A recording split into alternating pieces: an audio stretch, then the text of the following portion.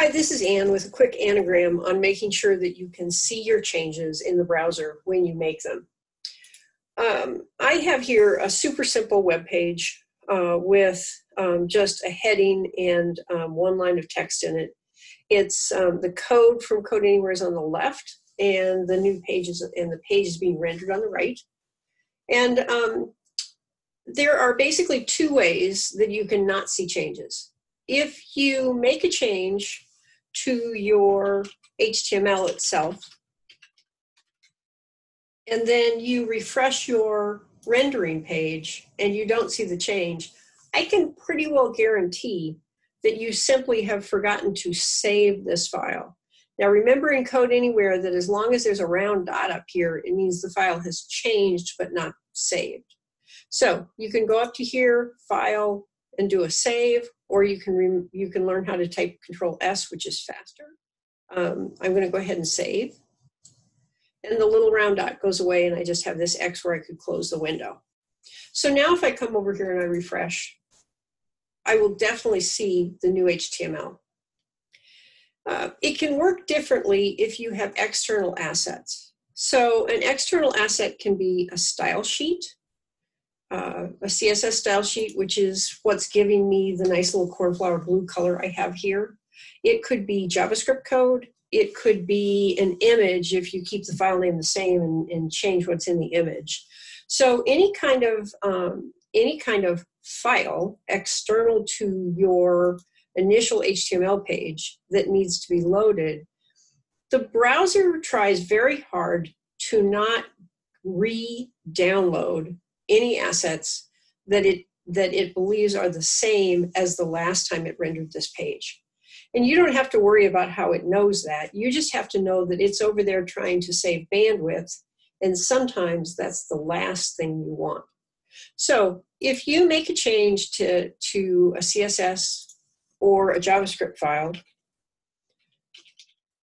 and you come over here and you hit refresh, and you don't see that change on this page, you need to know how to force the browser to pull down new assets and to skip caching. And the simplest way is to hold down the Shift key while you push the refresh button. But you can still make mistakes. If you don't save that file, nothing's going to work. So now if I hit Shift refresh, I get my purple background. Okay, and that's fine. I actually do that quite a bit, but I'm going to be urging you to have the debugger, console dev tools debugger open a lot of the time anyway. And if you do that, then there's a simpler way to make sure that you always get fresh resources. So if I open my context menu, I go to Inspect Element, and I pull up my dev tools. And in this smaller window, they're taking up quite a bit of space on the right-hand side. So I'm going to have it dock at the bottom. Okay, so now I've got this window open at the bottom where I can see all of my page content, and I can see what's down here in the debugger at the same time.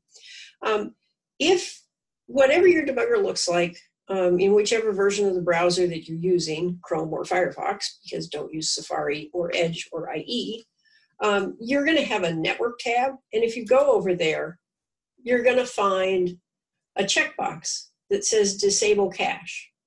Okay, if you check that, it will tell the browser to not use cached assets as long as the debugger window is open.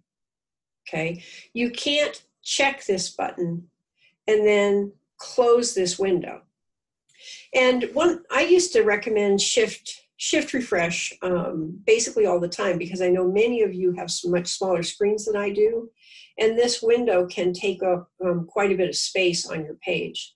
So one option you do have is, if you're finding that this is just taking up too much space for you, is you can still use this feature and simply switch the console tools to a separate window, which keeps them open and keeps this working, but basically hides it nicely between your couple of tabs that you're working on.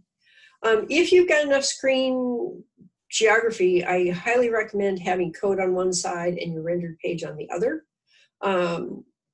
But you may not. You may have to be switching between two tabs in order to go from the code to the changes. So now, if I change this back to my favorite cornflower blue, okay, I know that when I just hit refresh, if I have saved this file, see how easy it is to make that mistake? I can be guaranteed that I will reload assets. Hope that helps.